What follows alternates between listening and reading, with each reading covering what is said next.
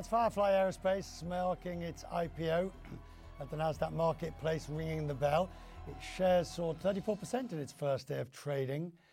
Firefly made history in March as the first private company to land upright on the moon. There you go. Firefly's Chief Executive Jason Kim joins me now. Jason, congratulations, first of all, on landing on the moon upright, which I guess is the greater achievement in a sense. But even so, it's quite a sizable pop on your IPO for day one. You must be very pleased. We're very pleased because this is a momentous occasion for all of our Firefly employees. We have over 750 employees.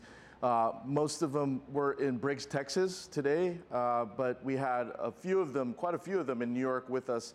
It was really just a testament to all their hard work over all these years, all their sacrifices. I always wonder though, and regular viewers on Quest Means Business will know what question I'm going to ask you now, which is whenever I see a first day pop of 30% or 40%, I always wonder whether you think that the offer was mispriced. In a sense, you left money on the table, which I agree is great to sort of get the pop, but you could have IPO'd at a higher price. Well, it's a win-win for everybody. True. Whenever there's American companies that are successful doing manufacturing, that's a big win. We had a lot of conviction and a lot of advocacy and support and engagements from the investor community, and that's really helpful for our business. When we raise funds, it's going to go towards really improving our technology and our products, rating up the delivery capacity of our products as well, because there's way more demand than there is supply. And there's missions to the moon. We have annual missions to the moon, and there's infrastructure that wants to be built up in the moon. So we want to be able to support those kind of missions, as well as have more frequent launches of our Alpha rocket. It's the only 1-ton rocket on the market, and there's a lot of demand for that. And then in addition, we're building a 16-ton reusable rocket. There's tremendous demand for that, especially in the 2027 timeframe when there's a lot of scarcity for that kind of capacity. And the rockets and the demand is coming from whom? I mean, we had earlier in the week the story of how NASA's looking to build nuclear, pre-modulated nuclear reactors on the moon, but that's some way off. So who are your main customers for your rockets? Well, for our 1-ton Alpha rocket, there's a tremendous amount of national security demand for tactically responsive space launches. As you know, we did the first and only tactically responsive space launch of a 24-hour turnaround back in September for the Space Force.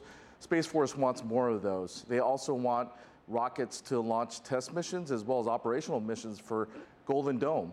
For the 16-ton reusable rocket, there's a lot of demand from the commercial world for these constellations that are rating up themselves, as well as National Security Space Launch Program. It's fascinating. Because we think of space, I'm of that generation when space was done by states, not by private companies. And now we're seeing this bifurcation of research and so much of it being done properly by, if you will, governments and agencies. But if you will, the hard labor, the grunt labor, the bit that has to be done to make it happen is being done by the private sector, which seems to be a very acceptable and welcome development.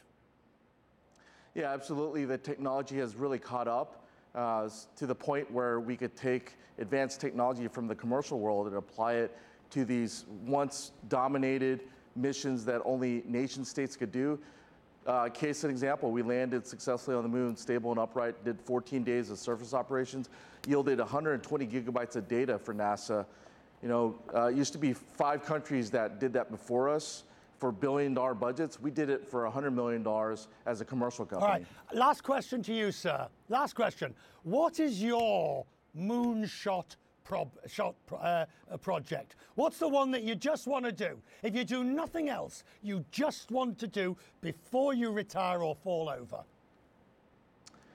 Well, being a veteran myself and having served in the U.S. Air Force, we're an American company. We're based in Austin, Texas.